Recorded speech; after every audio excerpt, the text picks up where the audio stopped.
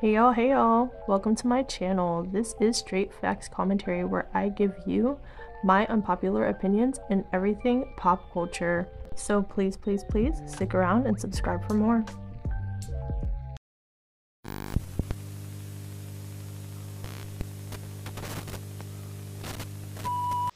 Hey y'all, I am back again with another video, and in today's video, you see the title, we are getting ready to start a new episode of Straight Buzzer Topics where we're going to be talking about female rap, pop culture, and little segments. So if you're interested in that, stay tuned and let's get into the video. The first topic in today's video is going to be about Megan Thee Stallion and apparently this woman.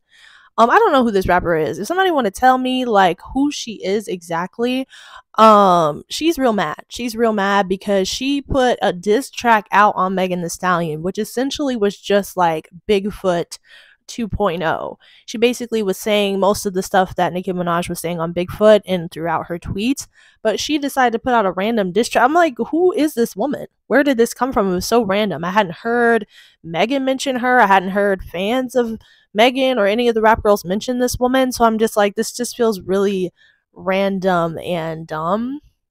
Like, I'm not I'm all here for a little rap beef situation or like a little back and forth. Like, I'm here for that. But this is random. It's kind of come out of nowhere, and it looks real haterade-ish when some random person that we don't even know is coming out of the woodwork to bash someone else without any context behind it whatsoever, as far as like, girl, who are you? Girl, who are you? Nobody knows who you are. Like, why did you think that this was going to come off as some sort of a slay? It's not a slay. Like, it's not a slay. But anyway, I'm going to play a tiny snippet of the disc because, like, I can't play the full thing, first of all, because of copyright. And second, I wouldn't even want to play the full thing anyway because it's stupid. Let me ride this little horsey, giddy up, giddy up. Y'all done gassed up her head and now she running them up. She was naked, drunk, begging Carl Crawford to fuck. Lame. Like, really? It's just like, if you're gonna be like coming out with a diss, okay, but like be original. Like, she's literally like just repeating all of the same stuff that Nicki already said about Megan. Like, it's giving like running behind, monkey see, monkey do type of. I don't like that. Like, it's just cheesy to me. Like, really? Why? And as if Megan's gonna respond to you. So what do you get out of this? I guess you get some attention because blogs are gonna post it. Celebrity gossip channels and commentary channels like myself are going to post it, you know, so I guess you get your 5 minutes, but it's like, I don't know, it's cheesy and lame to me. First of all, love, I didn't expect your precious Megan to respond because she's pussy. It took her almost, 10 months to respond to Nicki? I didn't expect her to respond. This is an artist's purge. Because when you have a manager who goes behind your back and give all of your deals and your whole fucking rollout that you and your label been working on for months out of your fucking budget and give it to the bitch that he's fucking, it's a problem. And I'ma check the bitch who needs to be checked, okay? Okay, pumpkin, goodbye. Oh, wow. That's even more lame. Okay, so I'm gonna humor her. Say it's true. Say Megan was doing that and he did give, you know, her deals to Megan as a result of Megan effing on somebody, effing on one of the people. That sounds like something you need to take up with them, not Megan. Even if that was true, it's not Megan's fault that they're not giving you the stuff they're supposed to give you. Yeah, well, okay, if that happened, that happened. I'm not saying it happened, but I'm saying if it happened to happen, okay, that's something she needs to take up with them. But you go drop an entire diss track on her because of it, you should be writing a diss track to your producer or your label owner or whoever the hell you're talking about. You should be writing a diss track to him, not to Megan, because you're mad that you didn't get something that you felt like you were supposed to have. Like, that's lame. That's lame. Like, that's jealous. It's lame. It's unfortunate. And you know, anyway, it sounds like a personal problem. Okay, so next on the docket is Young Miami. So some videos are going viral, like resurfacing of Young Miami because of the whole Diddy thing. So obviously we know what happened. She was mentioned as doing XYZ in the court stuff. I did make a video on that. If y'all haven't already, go watch that. But there are videos going viral about her now because of it. And it's like basically shedding more light on what Young Miami's lifestyle and mentality was and it kind of puts together how she ended up in the situation that she ended up in with Diddy, because of the different things that she was caught saying or doing in interviews. I never snitch on daddy. Never. I hold a brick for daddy. Splash on a bitch for daddy. I just had a conversation with somebody the other day. I said, I'm really, like, I'm more like with a W. Like, I'm more. But define that, though. Like, I'm more. When I saw that clip, I instantly remember, because I remember I seen that interview a long time ago. I was like, oh, shoot. And when I watched the interview initially, all that time ago, I was just like, what the hell? But I thought she was joking. I thought she was just being funny. Like, she was just be like, oh yeah, I'm a whore, like, you know, because, you know, I do freaky stuff in bed or something. Like, that's what I likened it to. But no, she was dead ass. What? For her to have been dead ass serious, allegedly according to court documents, that's pretty telling. And there's a bunch of stuff going viral in regards to Young Miami, you know. Then the whole clip about her and the whole she liked to get peed on thing was going viral again, because it's like, you know, it just brings more light to the whole situation and the lifestyle that she was living and leading. And it's really sad. A lot of stuff with Diddy is going viral too. Past stuff of him in the 90s and stuff of people he was with and stuff he was saying. And it's just, it puts all the pieces together like a gigantic puzzle of fuckery. And sad stuff. All right, moving on. So next on the docket is Miss Getting Paid, doing time. So I'm a Zodiac. And oh my god, it's me trying to do the lyrics when you know damn well I don't know them. I don't listen to Rich Tivity. I'm doing rich shit. Pretty bitch shit. But anyway, so Saweetie was doing like an interview or something like that apparently, and she was talking about how she be getting sleep paralysis really bad, and that the house she grew up in, excuse me, or whatever like that, had demons and all this stuff. And I was just like, oh girl, please don't. Oh my gosh, like, I got scared just listening to her talk about it. I don't play with none of that. I don't know how I was set up to be this involved with the spiritual world. So for one, like the apartment I grew up in had a lot of paranormal activity. When I go to sleep at night, if I'm not sleeping next to somebody, I have to play gospel music. To this day? To this day. Wow. Or I'll get attacked. Like that sleep paralysis, like I'll get that. But I get that every time if I don't play gospel music when I sleep. That's wow. So you always got to make sure it rolled, whatever. Like for you, if I'm by myself, yes, I have to play it because I'll get it. Like I don't know what that's called, and I got to do more research. Right. But and when you say attack, Saweetie, what do you mean? Like in my dream, right? Like you know when you can't wake up, and you feel like somebody's sitting on top of you. Yes, man. Like it's real, and especially when I started like meditating more, I felt like the stronger I became spiritually, the more I started getting attacked.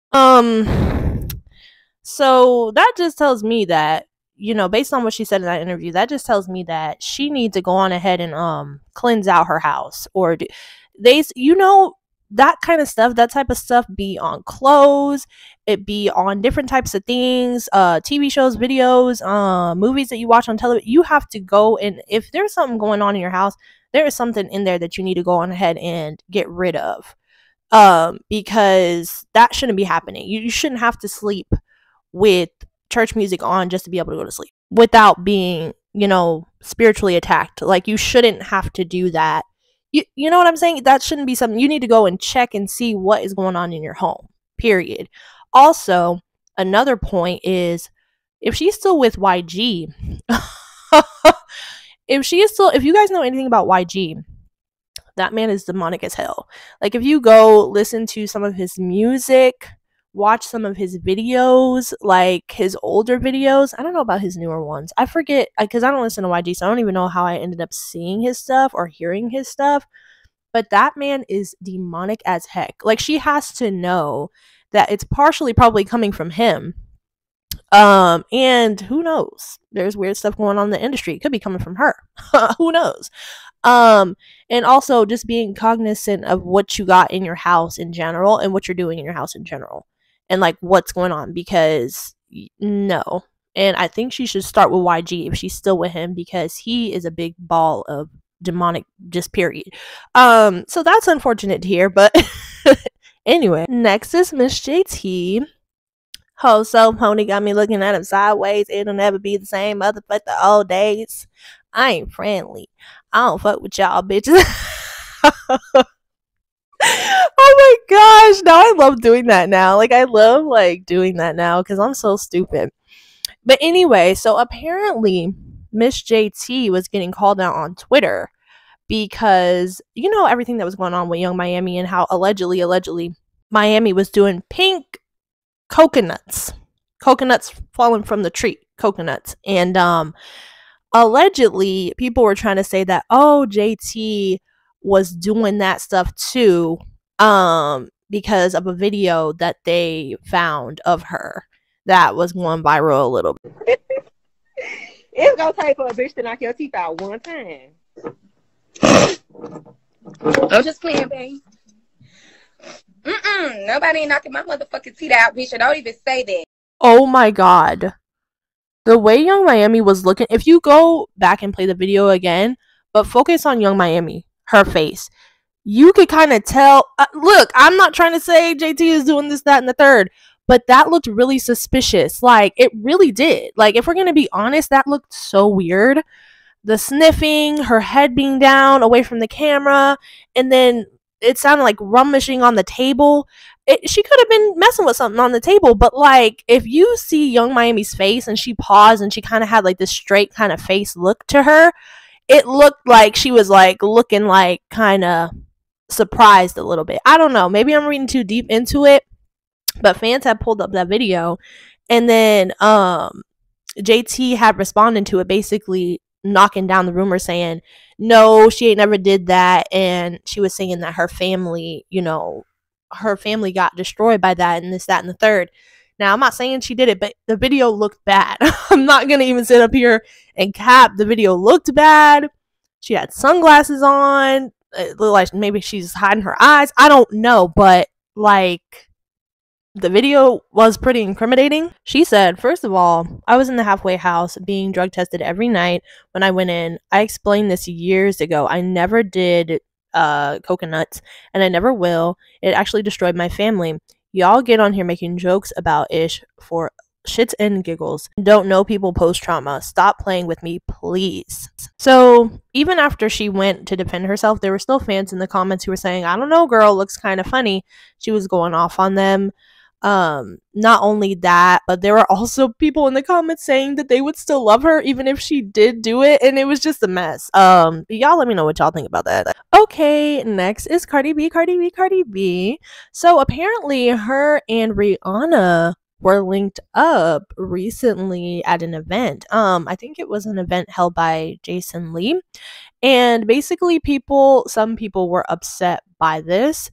Because as we do know, Rihanna and Nicki Minaj are close friends, and Nicki Minaj always praises Rihanna and talks about her all the time. They've hung out, you know, they're both mommies, and, you know, so everybody was just like, oh, why is Rihanna hanging around Cardi B and da-da-da-da-da, and it's like, this is so exhausting. Rihanna has been like way early in Cardi B's career. Rihanna always showed Cardi B love, like from the beginning of Cardi B's career. So this isn't new. So why do people think that all of a sudden that's gonna, maybe it's because, you know, they assume everybody who's connected to Nicki is gonna hate Cardi, and that's just simply not true.